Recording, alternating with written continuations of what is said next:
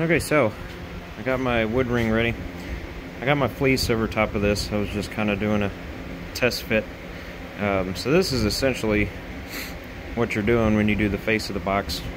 Just a regular polyester fleece, nothing special.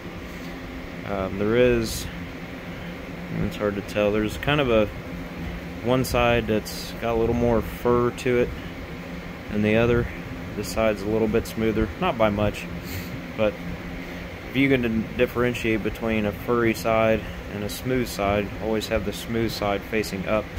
It's easier to apply the resin to it, but essentially you're just draping this whole fabric over here and you're stretching it around the back of that shell just like that, and then you're going to resin all the way around this corner where my thumb is and all the way behind the box, maybe about an inch is what I do to seal it up. But all this stuff will go away once we stretch it over there. Let me show you my ring for the subwoofer. Oh, the reveal. Just kidding. Okay, sorry about the mess, guys. Let me move this out of the way. Alright, so there's my ring. 3/4 inch MDF. 2 panels of it.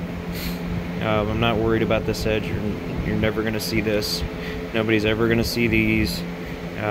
Nobody's ever even going to see the wood itself. It's all going to be covered. The speaker's going to cover this part down here. So the speaker will be inset in this channel in here. I routed out the corner edge, so that'll be smooth, a smooth transition. Anyways, but you just use pieces of scrap wood as stilts to put this ring into position where you want it.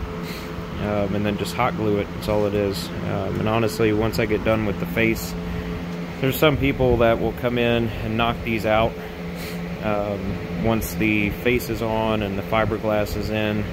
I just leave mine in. They're not hurting anything. They won't go anywhere.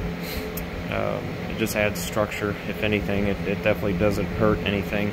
Now, if they break off as, you know, the speaker's playing and they break off and rattle around inside there, then yeah, you're going to have to take the speaker off and remove them from the box. But I make sure before I'm done, I'll actually put some fiberglass mat and resin just around the base of this, and then put a little resin around here just to help seal these in there.